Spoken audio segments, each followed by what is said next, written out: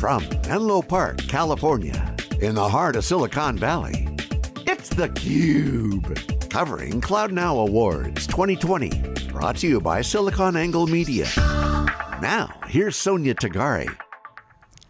Hi, and welcome to theCUBE. I'm your host, Sonia Tagare, and we're on the ground at Facebook headquarters in Menlo Park, California, covering CloudNOW's Top Women Entrepreneurs in Cloud Innovation Awards. Joining us today is Mada Seghete, the co-founder of Branch. Mada, welcome to theCUBE. Thank you so much for having me. So you're receiving an award today for being a top female entrepreneur in cloud innovation. How does that feel? Feels awesome. I'm humbled to be in such amazing company with some great ladies that have started really great companies. So pretty excited to be here. Great. So just give us a brief overview of your background. Sure. My background, well, I probably don't have the regular Silicon Valley background. I was born and raised in communist Romania, in a pretty small town called Bacău, in a region of Romania called Moldavia. I was very good at math. And my parents pushed me to explore applying to schools in the United States, which I did. And I applied to 23 colleges, ended up getting a full scholarship from Cornell, where I studied computer engineering. I dreamt of working for big companies, which I did for a while, until one day when I remember I was doing a master's at Stanford, and one professor told me, I told him, I was like, I don't think I could ever start a company. And he was like, well, if you don't, like, who do you think will? So I was like, oh, I never thought about it that way. And that's when I think my entrepreneurial dream started. And a few years later, I found co-founders and started a few different companies that eventually ended up being Branch. That's a long answer to your question. No, that's perfect. So what inspired you to start Branch, and how did you navigate getting funding? It's an interesting story. I think we came together, my co-founders and I, we were in business school, Stanford. We all wanted to start a company, and we did what all business school students do. We just started something that sounded cool, but maybe it didn't have such a big market. And then pivoted and ended up building an app. So we worked on an app, or a mobile photo book printing app called Kindred. We worked on that app for quite some time. It was over a year. We sold over 10,000 photo books. I've seen a lot of images of babies and pets, and we reviewed manually every single book.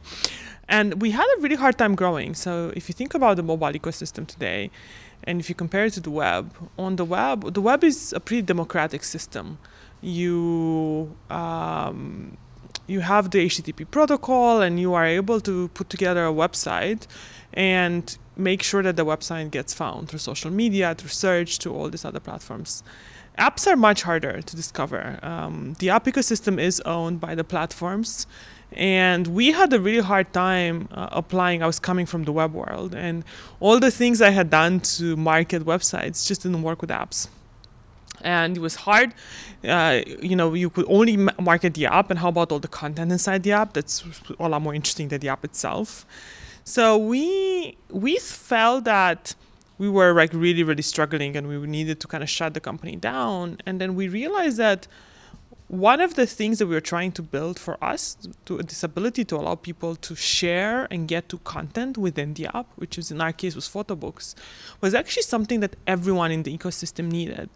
So we asked a lot of people, and it seemed like this was a much bigger need than the photo books. And we had started to already build it to solve our own problem. So we started building a linking and attribution platform to help other app and mobile companies grow and understand their user journey and help build like interesting connections for their users. So, our mission is to help people discover content within apps through links that always work.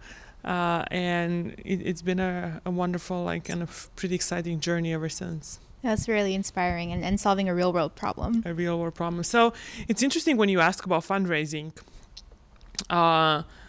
It was so hard to raise money for the photo book app, and we raised actually from Pair Ventures. And they actually, even now I remember the guy, Pejman, sat us down in a very Silicon Valley fashion at the Rosewood And it was a very hot day, and there was like Persian tea being served. And he gave us money. He said, you know, I just want to tell you something. I'm not investing in the idea. I'm investing in you as a team. And if you pivot away from photo books, you know, which we did. And I think we pivoted away because we ended up finding a much, much bigger problem. And we felt that, you know, we could actually make an actual change into the mobile and cloud ecosystem. And that's how it all started. And it wasn't actually, it was easier to raise money after. We had a really big problem. We had a good team that had been working together for almost 2 years. We had product market fit. So yeah. So what are some things that have influenced you in your journey to become an entrepreneur? Some things interesting. Well, I would say the Stanford Design School. I think I came from working for Siemens, which is a giant company, and I started doing these projects. And I remember one of the projects was we built a toolbar. We were doing a project for Firefox, which, you know, Mozilla's browser, which was in some ways the precursor to Chrome. And we're trying to help it grow, and we didn't know. And one of the ideas was we build this toolbar for eBay, and eBay hadn't had a toolbar for Firefox. And we were some students for 2 weeks. We built this toolbar, and then someone bought a card to our toolbar. And I was like, wow, like how incredible is it that you can just kind of put your thoughts on something and just get something done and make an actual impact on someone's life. And I think that's when the spark of the entrepreneurial spark. It was during that time that Michael Deering, who was a professor on one of my D-School courses, also told me the thing that if I don't do it, who will? And I think that's when it all started. I think the things that have helped me along the way, I mean, my co-founders, I think I've been incredibly lucky to find co-founders that are incredibly good at what they do and also very different from me.